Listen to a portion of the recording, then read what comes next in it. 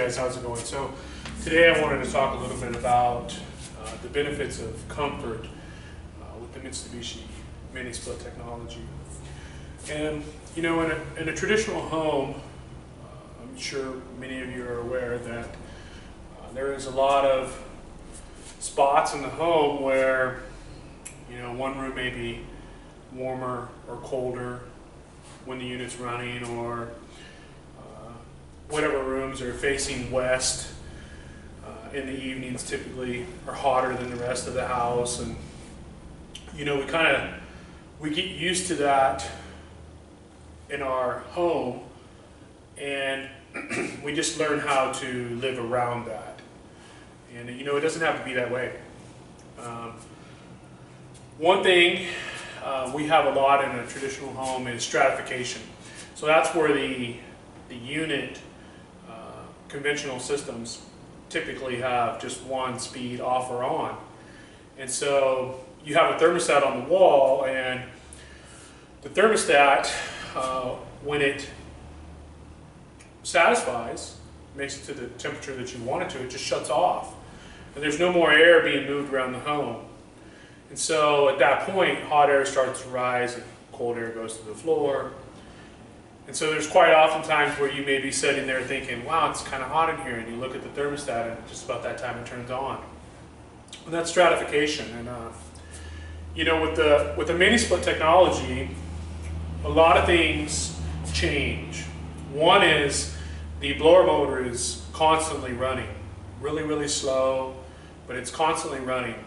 And you have the option to change the speed of the blower motor, but in auto mode, it is constantly running at a slow speed, and it's monitoring the temperature of the room.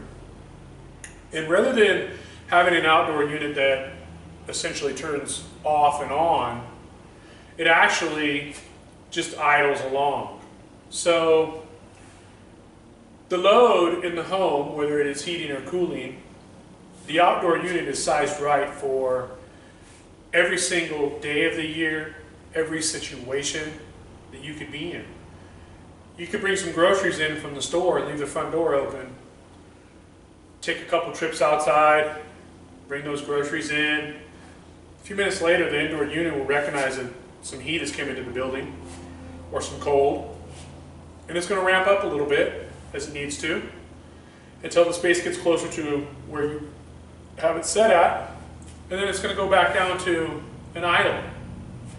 And that's the benefit of having an outdoor unit that is like a gas pedal on a car. Truly has the capacity to go from very low to very high, as opposed to just on or off.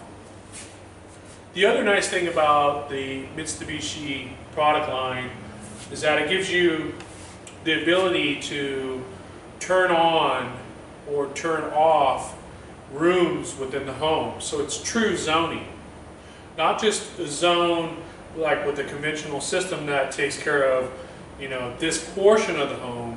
It's actually a zone per room.